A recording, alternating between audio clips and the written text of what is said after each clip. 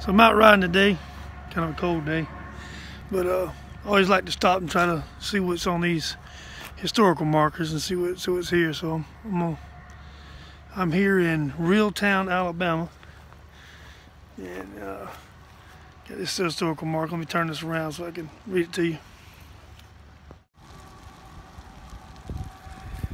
Site of Thaddeus Post Office.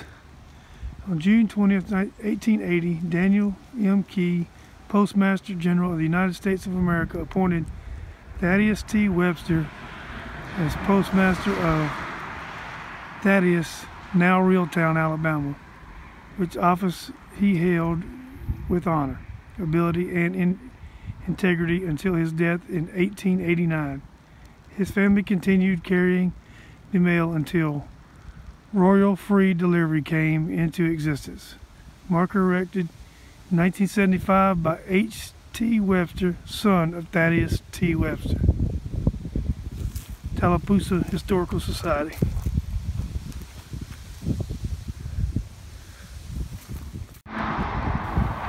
So I guess that's where it stood, right there on that concrete.